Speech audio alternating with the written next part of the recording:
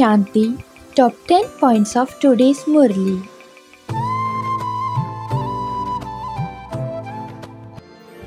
Human dictates are called devilish dictates. People keep performing devilish acts. The main thing they say is that God is omnipresent, that He incarnates in a fish and a crocodile.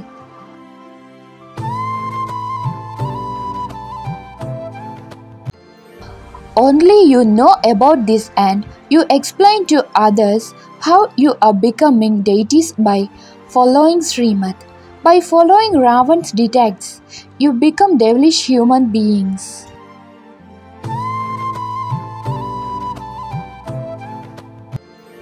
You children understand that one is the Father of all souls, that He is the purifier. We are originally souls. We come down here from our home, adopt bodies, and play our parts.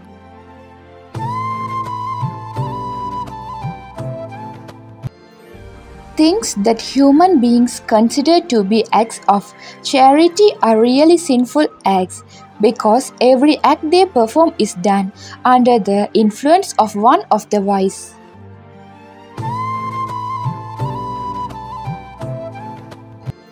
You children do understand that you are the children of Brahma and are Brahma Kumars and Kumaris, and that you are later on going to become deities.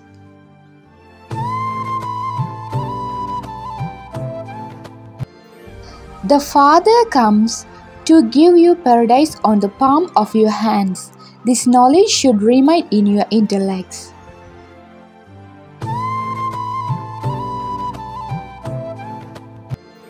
Note down what wrong and sinful acts you have committed in this birth from when you were very young.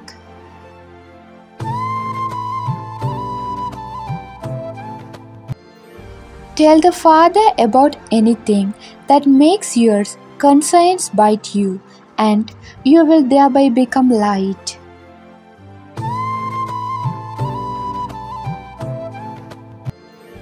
An elevated soul is one who overcomes every adverse situation with his own original stage.